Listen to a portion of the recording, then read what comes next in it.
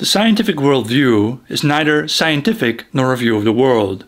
It is a myopic view of economics that limits scientific research to the study of matter in motion. What we call the scientific worldview was tacked onto the natural sciences during the mid-19th century under the influence of Marxism, the politics of matter in motion, also called materialism.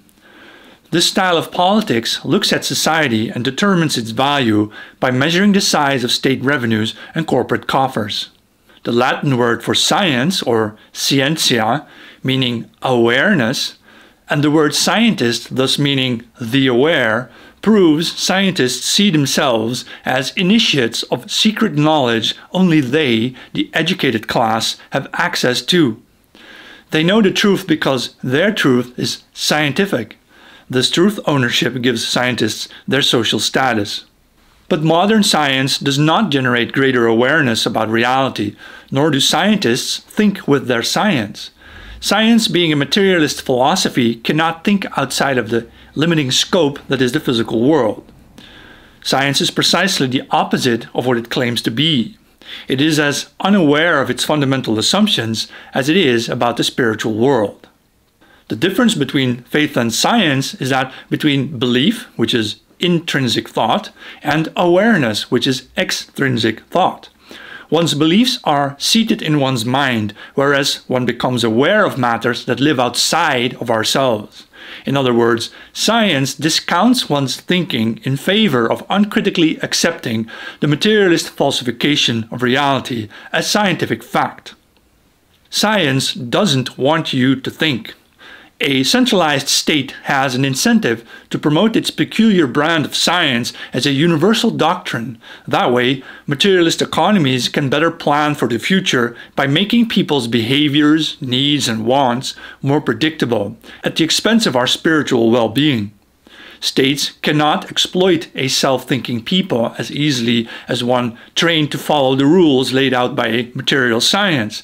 Indeed, when progressive politicians speak of having an open mind, they mean you should distrust your thoughts and beliefs and instead adopt a greater willingness to leave society's governance in the hands of a class of educated experts. To them, our languages, cultures, personalities, and the beliefs we hold now represent a cost. What makes people uniquely human, our souls, our spirits, our personalities, only adds friction to the financial machinery. By streamlining what we are or aren't allowed to believe about reality, economies can be made more efficient. In a society based on science, the self-styled experts exclude the ignorant masses from governance. Only the aware, the initiates, the scientists may rule. One's submission to the unchangeable laws of physics thus became a prerequisite for a bureaucrat to join the ranks of power.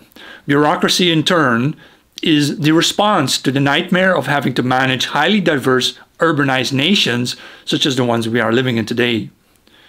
In the material economy, our bodies are considered the property of the state. We have become the means of production, no longer its beneficiaries. Science, then, is the religion of profit maximization through the ruthless elimination of human inefficacy. This mechanical view of humanity denies that people can have a soul, a free will, a conscious mind, or a divine spirit. At best, scientists explain such matters away as the byproducts of mechanical operations. Materialist thinkers believe that thoughts are the urine of the brain and should therefore be discounted as anything but useful. The three tenets of the scientific worldview, then, which also support Marxism and materialism, are that A. Everything comes from nothing or ignorance. B. That everything is physical, which is materialism. And C. That everything is one, and that's the belief of universalism. Ignorance, materialism, and universalism then form the pillars of scientific progress.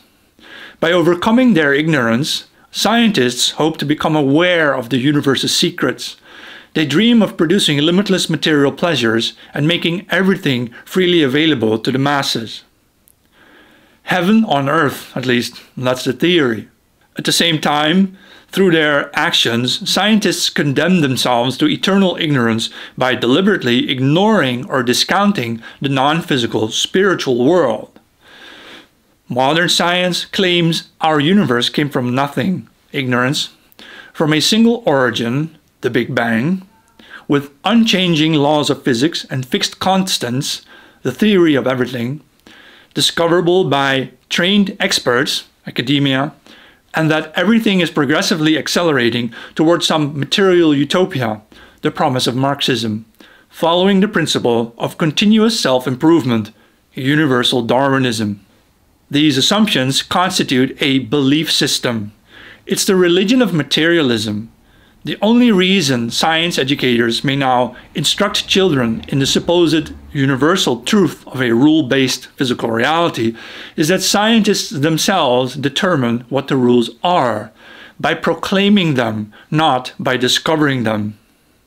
By the 19th century, a unified globalist doctrine had emerged, the belief in universal materialism, best known as the scientific worldview.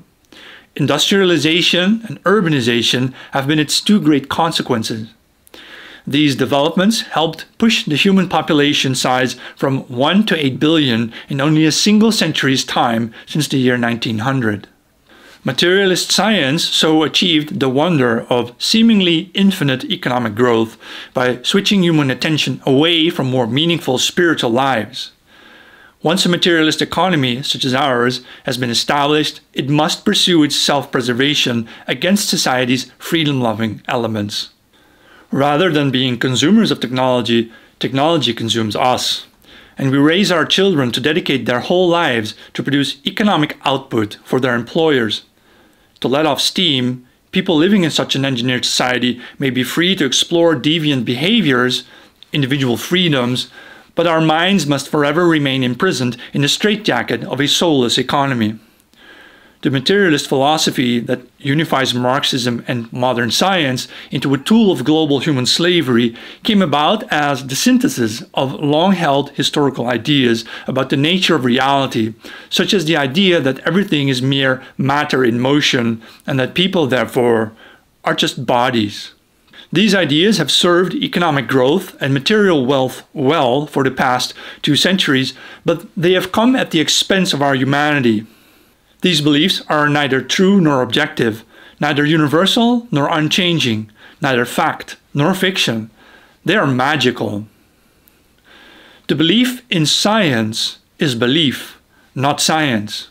To allow ourselves to see the truth again, we must climb out of Plato's cave and rise above the mist of mysticism. We shall break out of the restraints imposed on our minds by the false prophecy of materialism. We can reawaken to the reality that we are more than matter in motion, and that we are spirits, not atoms.